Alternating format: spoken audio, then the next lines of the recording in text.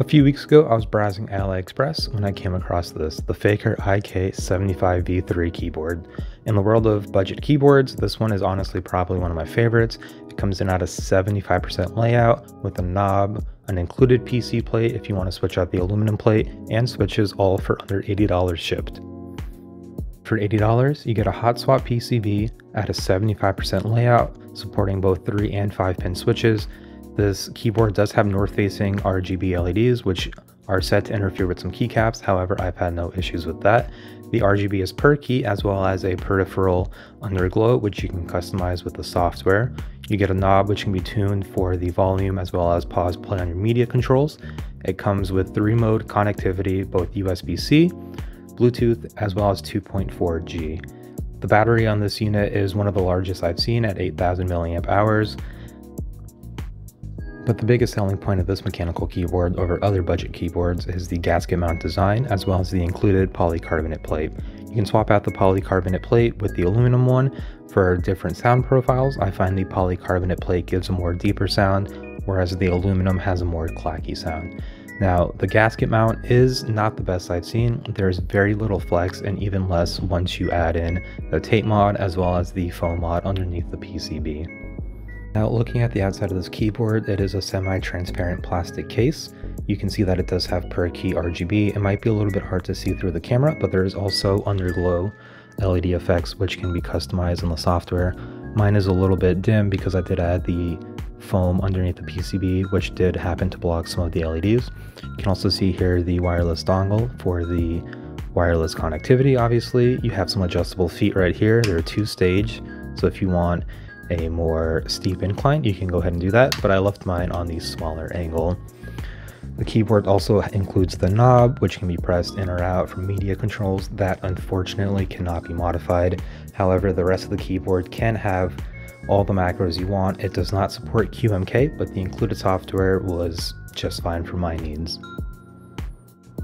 Alright, so let me give you guys a quick look at the gasket mount design of this keyboard. If you guys look closely at the spots right here in between the LEDs, that's where the gasket sits. It has about 4 gaskets in the front and back and 1 on each side. There really isn't that much flex on this keyboard, especially after I added the foam mods to it. But I'm just going to give you guys a quick demonstration. So pressing down on the spacebar, you can see nothing is really occurring here, even less so on the main keys, which is fine. One of the perks of the gasket mount design is that there is a little more space underneath the PCB for you to stuff with foam because there's no standoffs for the PCB itself. For the sound test, I swapped out the aluminum plate with the included PC plate. I'm using Akko Jelly Black switches, lubed with Krytox 205. I added a 3-layered tape mod underneath the PCB, as well as a 1/8 inch thick neoprene foam underneath that. Now, keep in mind that this sound test may not be fully representative. Things like the microphone, desk material, and desk pad material may affect the sound. So with that out of the way, let me give you guys a quick sound test.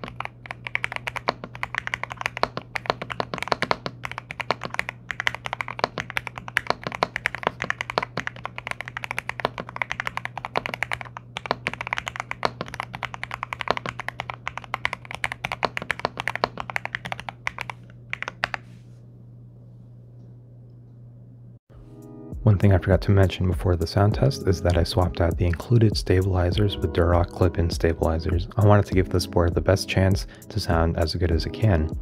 So what do I think about this keyboard? Well, for the price, I think it's pretty hard to beat. I have many other budget keyboards like GK64, GK68s, things like that. But for the price, I feel like this keyboard has the best sound out of all of them. Now, of course, with the mods that I have done, the tape mod, the foam, the switches, it will sound a little bit different based on your setup. However, compared to my other keyboards and the switches that I have in those, this is my favorite sounding one. So if you guys liked what you saw, go ahead and subscribe. I'll be having a lot more keyboard reviews coming in the future, and have a good one.